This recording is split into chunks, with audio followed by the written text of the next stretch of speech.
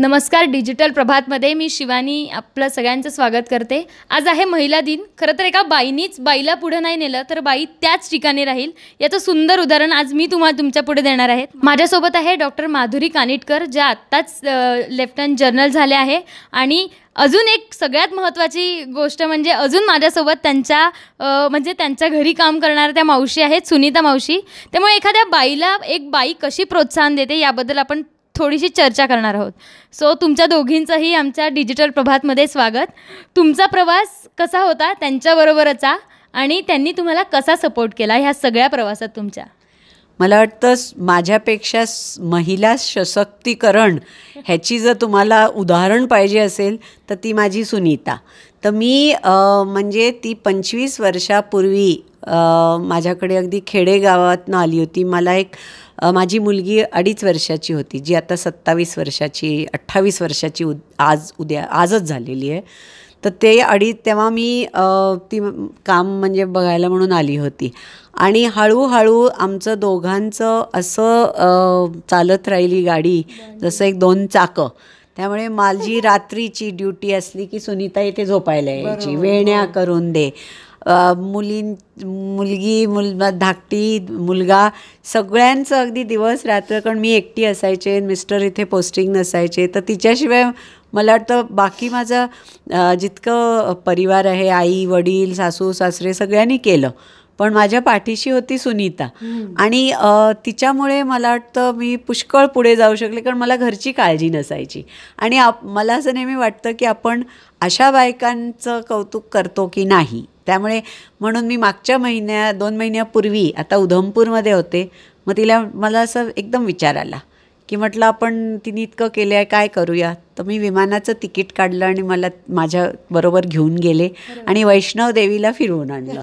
तर त्यामुळे सुनीता म्हणली मी जन्मात कधी, म्हटलं चल आता माझ्याबरोबर चल, अशी. त्यामुळे सुनीता आणि माझी गोष्ट एकत्रची चाललेली आहे. तुम्ही काय सांगा त्यांच्या बाबतीत? आज या एवढ्या मोठ्या पदावर गेल्या आहे आणि त्यांचं सगळीकडे कौतुक होत आहे. मी पुण्यात नवीन आले आणि मला की रस्ता माहिती नव्हता, कसं जायचं कुठून जायचं. मग मॅडम मला इकडनं ये तिकडनं ये म्हणून असं शिकवायच्या. मग मी तिथून कामाला सुरुवात केली. मग तिथून मी सगळं स्वयंपाक वगैरे त्या शिकवल्या, मग शिकले. आणि मग विभूती छोटी होती, मग तिला वेण्या घालायचं, शाळेत सोडायचं. मग ते शाळेतनं यायची, मग तिला मी खायला वगैरे द्यायची. आणि मग मला भांडायची, अशी का तशी का. मला गंमत वाटायची आणि मलाही काही कळत नव्हतं. एकदम मी गावाकडनं आलेली होते ना. आणि मग तिथनं सगळं हळूहळू सगळं मला माहिती. लिहायला वाचायला शिकवले. हो, मग हळूहळू सगळं लिहायला लागले. आणि आता सध्या मी बसनी प्रवास करते आणि मग मला सगळं वाचता येतं. कुठली बस कुठे जाते, कुणीकडे जाते सगळं माहिती येतं. आणि बँकेत कसं केलं? बँकेत मला फोटो कसं काढायचा माहिती नव्हता. आणि मग त्यांनी फोटो काढायचं सगळं मला दाखवले, अशी उभी राहा तशी उभी राहा, सही कशी करायची. मग ते अकाउंट उघडून दिल्या मला आणि मला खूप त्यांची मदत झाली आणि मी मदत करते. आणि आता तुझे घर आहे ना स्वतःचं. आणि आत्ता वाटतं की मुलं छोटे होते तेव्हा मी इथं राहायला यायची, ह्या ड्युटीवर जायच्या रात्रीचं. आणि मला काही वाटत नाही की माझंच घर आहे असं वाटतं. मुलं माझ्याच म्हणजे हाताखांद्यावर खेळलेले होते आणि खूपच आनंद वाटतो आणि बरं वाटतं. आणि मला आठवतं एक दिवशी तुझा नवरा भांडायला आला माझ्याकडे की हिचं डोकं, तुम्हाला काय शिकवण आणि काय अकाउंट उघडते आणि काय तिचं डोकं फिरवलंय तुम्ही. आणि आमच्या मॅडम एवढं मोठ्या हुद्द्यावर गेल्या की मला खूप आनंद वाटतं की खुश राहते मी एकदम, म्हणजे खरंच चांगलं वाटतं. बरं, त्या एवढ्या वर्ष तुमच्याकडे काम करत होते, त्यांच्या बाबतीतली त्यांची आवडीची गोष्ट अशी कुठली आहे? म्हणजे या गोष्टीबाबत त्या मला आवडतात अशी कुठली गोष्ट आहे त्यांची? तिची मला की काही झालं तरी, म्हणजे किती कोणीही म्हणजे आजारी असले तरी तिने म्हणजे घरी येऊन मला सांगायची.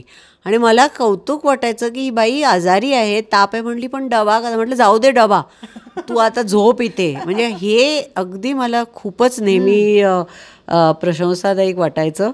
आणि किती मुलं भांडली तरी, पाऊस आला तरी काही झालं तरी तेवढं पावसात मी यायची आणि विभूतीचा डबा मॅडमचा डबा करून देतच होते. आणि मी कसल्या परिस्थितीत मी इथं यायचीच.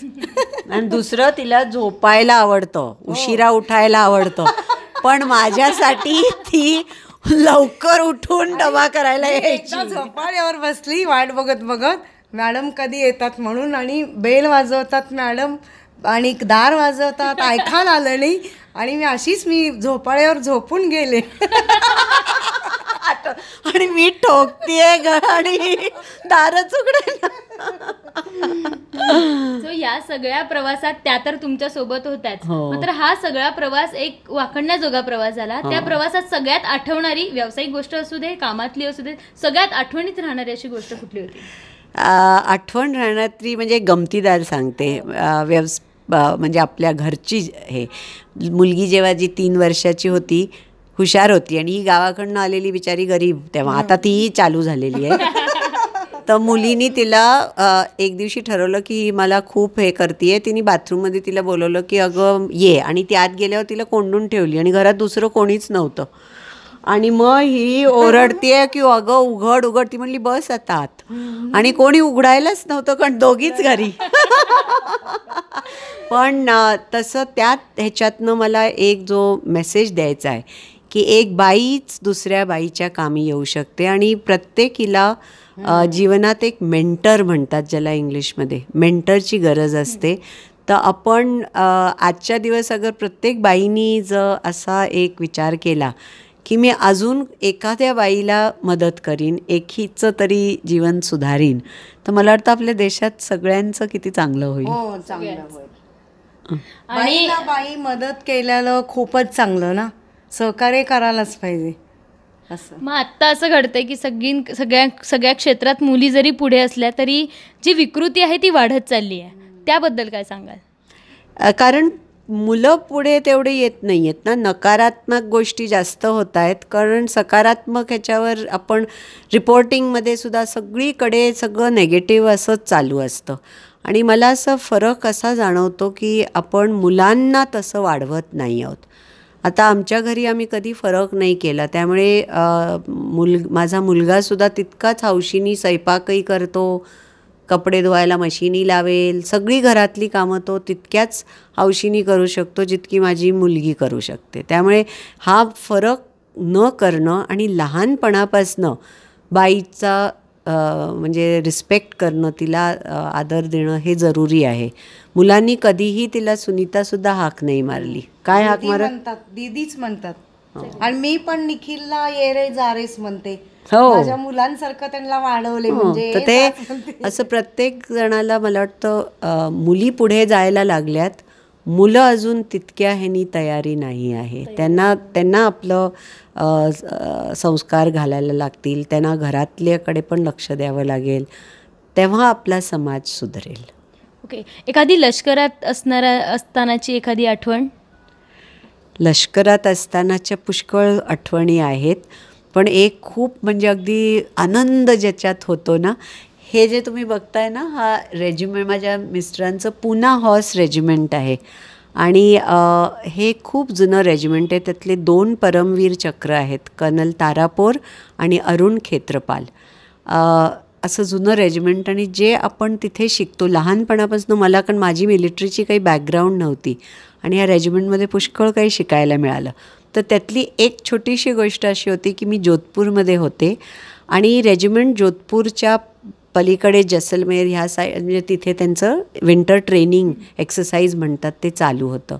आणि मिस्टर ॲडज्युटंट होते, ते पण सगळे तिकडेच होते.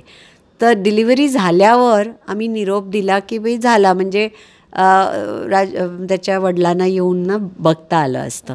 तर मी आपली हॉस्पिटलमध्ये आदल्याच दिवशी रात्री डिलिव्हर झाली होती, आणि सकाळी 8 वाजता असं सडनली शिट्ट्या वाजायला लागल्या, आणि गाड्या एकामागे आमच्या वॉर्डच्या समोर येऊन थांबल्या. आणि लक्षात आलं की जितके ऑफिसर्स, सिनियर ऑफिसर्स जे रेजिमेंटबरोबर होते, जनरल अजयपासनं सगळे रात्रभर प्रवास करून आले की आपल्या रेजिमेंटच्या एका ऑफिसरची बायको जी मिलिटरीत आहे, तिचं डिलिव्हरी झाली आहे, तिला मुलगा झाला आहे, तर आम्ही त्याला बघायला येऊ.